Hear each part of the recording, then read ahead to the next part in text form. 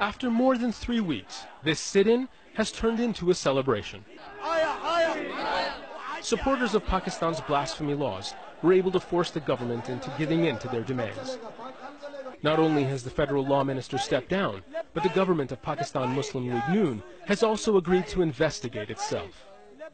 A crowd of just thousands brought cities of millions to a standstill here by choking a main artery in and out of the capital city. And this really is becoming a common way, an all too common way of achieving any kind of power here in Pakistan, by being a disruptive force on the streets and effectively laying siege to Islamabad and then making political demands with the threat of force.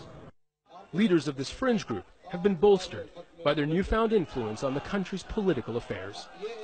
Pakistan was created on the basis of the belief that there is no God but Allah, and Muhammad is the messenger of Allah. We know that for 70 years fraud has been committed against the religion, so now we should place religion on the throne. Khadim Hussain Rizvi is the man at the center of all this. A one-time preacher at a mosque in Lahore, he was removed by that city's governing religious body for his hardline views.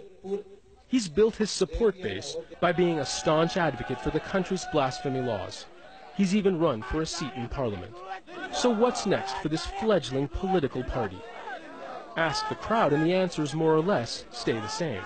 They are the leaders. Whatever guidelines they give us, we will follow accordingly.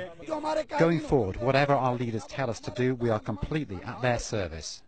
Paramilitary units were on standby to prevent any more unrest. And while protest leaders agreed to end their sit-in, hours later people here were still not ready to leave, and more demonstrators were arriving.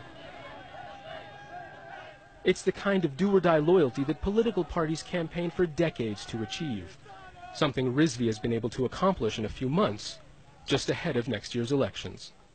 Zain Basravi, Al Jazeera, Islamabad.